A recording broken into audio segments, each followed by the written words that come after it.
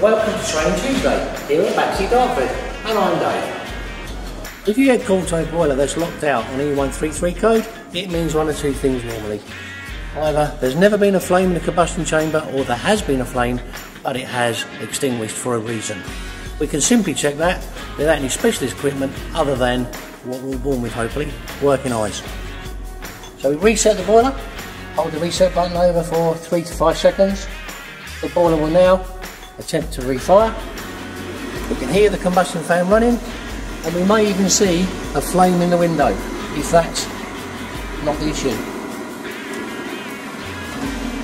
I can hear it, we can now see a flame in the window, but if you look at the PCB display down the bottom, the flame indication light has not illuminated, telling us that the boiler does not recognise there is a flame. Therefore it will attempt 2 further goes and go back to ignition lockout. Thanks for watching, and join us again for Training Tuesday.